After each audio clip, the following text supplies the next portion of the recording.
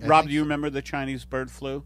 What were you wearing? That'd be funny if fashion events were based around flu. I was wearing a lot of suspenders. Nice. You know, wearing suspenders during the flu season is a bold move. I remember I was wearing overalls with a propeller hat, and people knew I had the flu. Whoever has COVID should have to wear a propeller hat. You always used to wear primary colors. We used to carry a huge lollipop around. That was my Shirley Temple stage. Yes.